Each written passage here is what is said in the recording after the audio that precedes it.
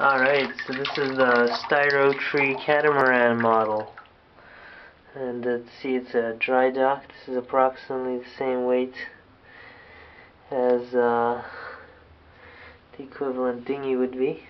It's also made of, this is ceramic, concrete, quite similar. The only mild issue has some of this flotation moves around a bit, but otherwise it's fairly stable.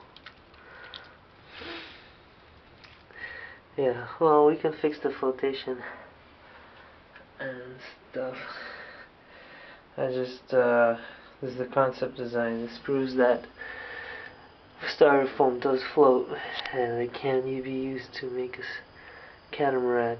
These are just covered in garbage bags, and you see they're tied together. Some good knots. I'll tell you the name. Let's say check my nautical handbook. Alright. Oh yeah, this is what it looks like without that holder frame.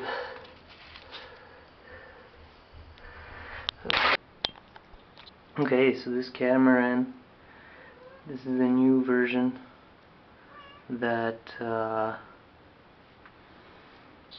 has a proportionate size of what do you call this styrofoam to what's going to be in the real thing. And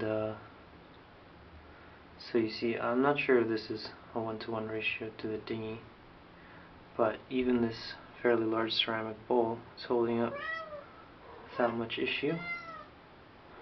You see, this could be used as a crane. Hello, little Siri. Hello.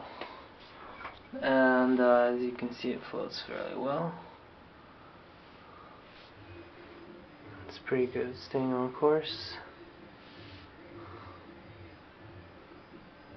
Can try adding on a sail. See how that'll be.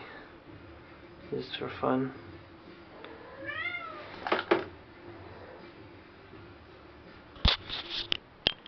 Alright, so I added on a sail.